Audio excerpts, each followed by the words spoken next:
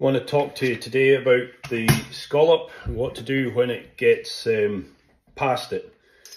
So here's a comb here which is well worn, and as you can see here, the scallop is gone, and I've got one I just pulled out of the packet there, which is brand new, so quite rightly so, it's not been ground out, the scallop here. So obviously when you're grinding, that doesn't get touched until you get down to a point where you're thinning that out. So if we look at the comb from this angle, so you can get it to focus, that angle's better.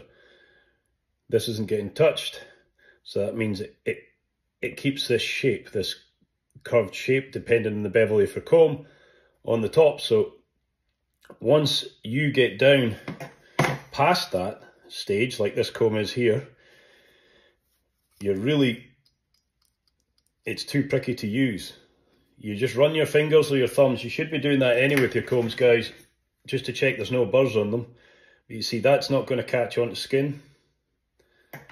Whereas like once it's there, you've ground that to a sharp point all along, it's going to be running along the skin of the sheep, and it's definitely going to pick up skin as it goes. So either that, you're going to have to really flatten off your hand. It's probably going to hold you back because you're not going to be able to throw it in as well. It's just, if you're not experienced, if that's what you've done, that's fine. If you're not experienced, then it's just not going to be safe. So we want to be safe as we can when we're shearing. We don't want anything like this holding us back, leaving money on the table. So what happens when most people get, a lot of people coming on courses and they present a comb like this and they can't use it. So what they end up doing is throwing it aside. But at this stage, this is going to be a really good lamb's comb. So I'm going to do this up and I'll show you after I've done that, the difference, and I'll get back to you. I couldn't get the video into focus, guys, so I've taken a picture. Here you can see it's rounded up.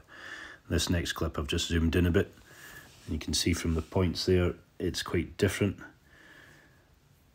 Zoomed in even closer, and there's one that's not been done up there. It's almost like before. You see how pointy that is and how dangerous that would be if it was running along the skin. So it didn't take long just for me to round them tips up a little bit so it can still be used, and I dare say it would be a very good lamb's comb.